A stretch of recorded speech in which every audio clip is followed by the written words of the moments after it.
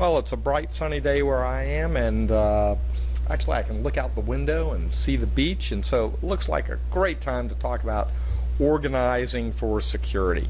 And so we're now moving into Chapter 5. We're going to talk about how do we build a security organization within a corporation, and what are the components and what are the different models that you can use for doing that.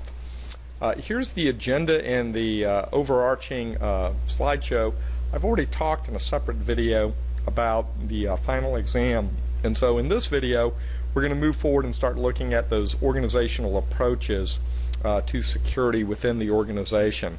But it wouldn't be, one of these presentations unless we went back to, yep, you got it, the CNSS model, just to keep that at the forefront, that confidentiality, integrity, availability of information, policy, education, and technology, and then storage, processing, and transmission, those different stages where you want to protect the confidentiality, integrity, and availability of information. So this should be old hat, 5 chapters now where you've seen this slide. You should be very comfortable with it. When you go to sleep at night, you should see the cube just floating, counting cubes, counting CNS. Wake up, don't go to sleep. We're at the beginning of the video, not the end. Let's look at objectives again, and for this particular lesson, so we're going to look at organizational approaches associated, and here are the different components associated with that. How do you plan and staff an organization? What are internal and external factors and to consider? Looking at your typical job titles and functions within that organization, and then some components of a security education, training, and awareness program, and how you manage those particular projects. So going to be a great chapter to look at with these kind of objectives there. Let's go into our introduction now. So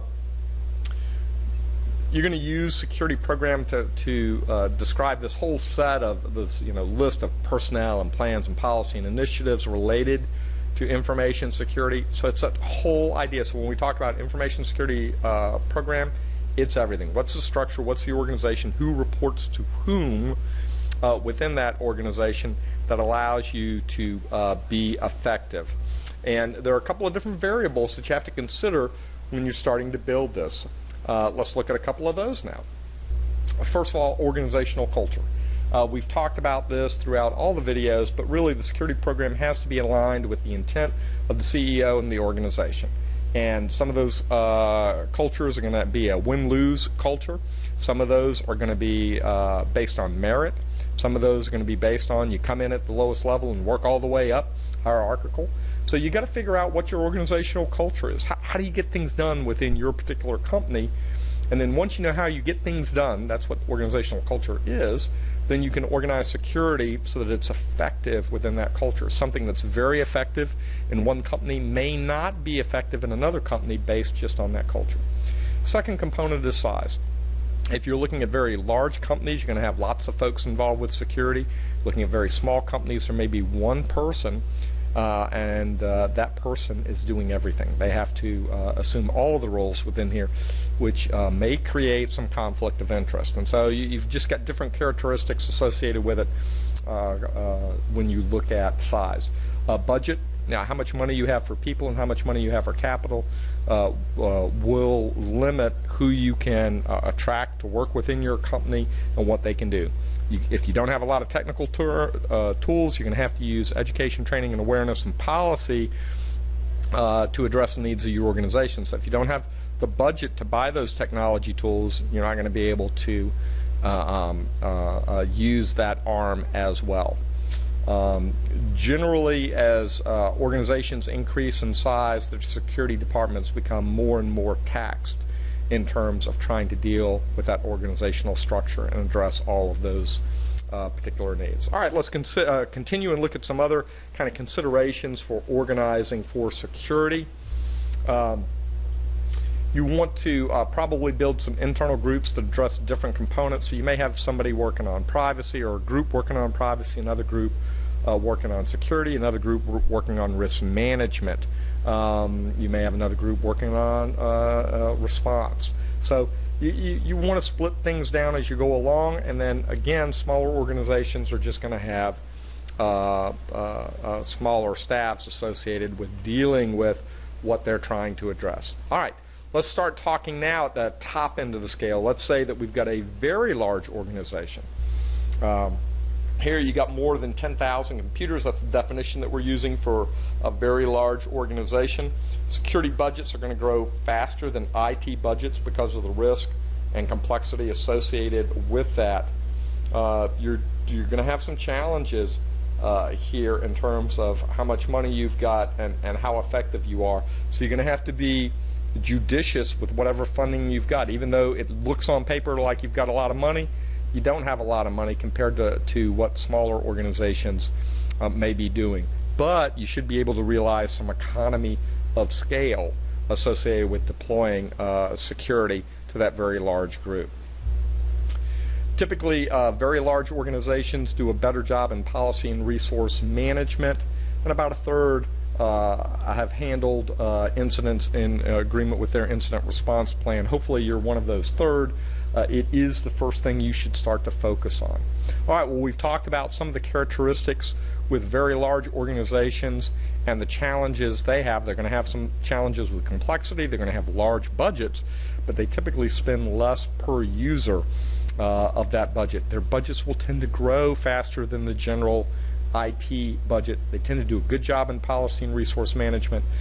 They tend to be challenged in incident response because, to be honest, a lot of incidents are going on.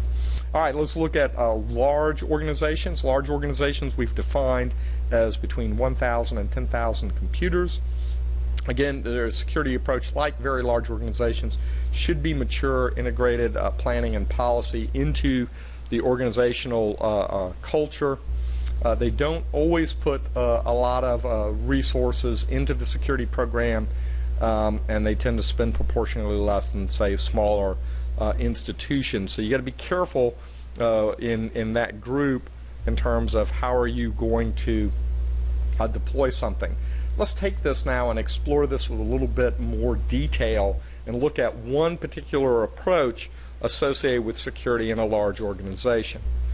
So one approach, you kind of split it into 4 different lanes, if you will, or 4 different areas. One is going to be, those functions related to security that are performed by non-technology business units outside of IT. Those functions performed by IT groups outside of information security. Those functions performed within information security department as customer service, and then those functions that are performed within information security as a part of compliance. So again, if you're working in a large organization, this may be how you start to organize your structure, looking at security in these 4 lanes: compliance within information security, customer service within information security, functions performed by IT groups outside of information security, and then functions performed outside of IT completely by non-technology business organizations. All right, let's look a little bit more at security within this large organization now and peel it back some more. You're typically going to have a CISO, a Computer Information Security Officer, that's responsible for or has responsibility for information security functions. You're going to have some full-time personnel that are deployed. Depends really on the culture and what type of business you're actually in. The more personnel you can bring on board, the better it's going to be in terms of being able to get all of the coverage that you're going to need within that organization. So let's again look at some typical structures. Here's one where you've got it split out with technical security and risk management and policy in 2 separate groups. Here's one example of how you might configure, and then of course you've got some subgroups under that technical security component. Let's look at another example. Here you've fleshed it out a little bit more. You've got technical security and compliance. And then you've so instead of splitting on policy and risk management, you've split based on compliance, and then you've got a risk assessment and a risk management group that are split out, and then some subgroups underneath your technical services that look at it a different way. All right, well, good. I've given you two structures for a large organization, talked about very large organizations, talked about the lesson objectives even for this first video on organizing for security. And in the next video, we're going to come back and start looking at medium-sized companies, companies that are a bit smaller, and how they work within a security organization.